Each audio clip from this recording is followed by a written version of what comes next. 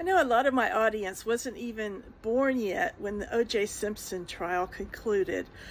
I was taking a deposition on the top floor of the Vincent and Elkins offices in Houston when everything stopped and the televisions came on in the conference room and everyone was holding their breath, waiting to see if the jury was going to find him guilty or not guilty.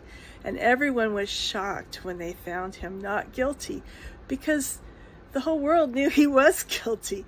But the jurors, even though some of the jurors admitted they thought he was guilty, they said that there was some reasonable doubt, and because they doubted some, they felt they couldn't find him guilty beyond a reasonable doubt. But then later, there were civil trials where the preponderance of the evidence is the standard, which is not as high as beyond a reasonable doubt. And at those trials, they found that he was responsible for the death of his wife and owed money for it. The problem was they couldn't collect the money because his money was all tied up in trusts.